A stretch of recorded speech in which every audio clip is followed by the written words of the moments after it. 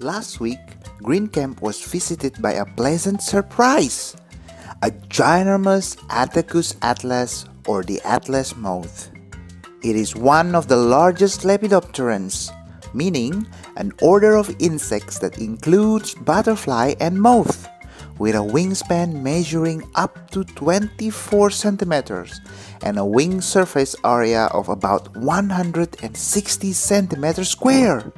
Although the atlas moth does not emerge from its cocoon blind, its adult form lacks mouthparts, preventing it from eating. Instead, the atlas moth feeds off its larval fat supply and consequently lives for only 1 to 2 weeks. When in danger, the atlas moth will drop to the ground and fan its wings, using its wingtips to imitate the appearances of a snake's head.